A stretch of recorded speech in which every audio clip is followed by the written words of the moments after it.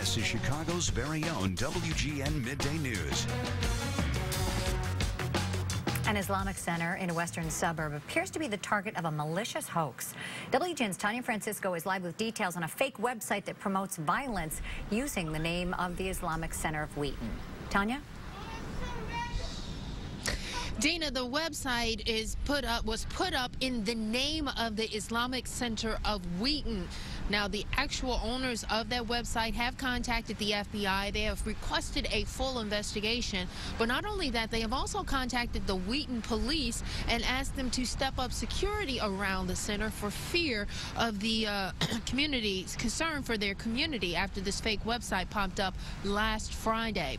Now, it uses the name, logo, and a similar design as the real site and has the exact same web address except for the domain name, but it's filled with shocking and hate-filled claims about Islam and the center.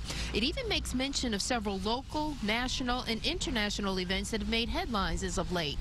The Chicago chapter of the Council on American Islamic Relations calls the fake website malicious, dangerous, and laden with criminal components, and believes radical anti-Muslim sentiments are behind the fake site.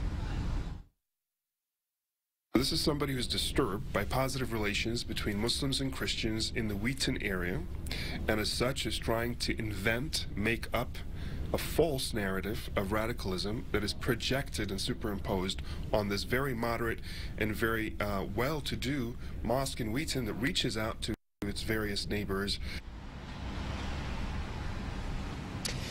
Now, CAIR is asking state and national authorities to remove this website and prosecute whoever is behind it to the fullest extent of the law.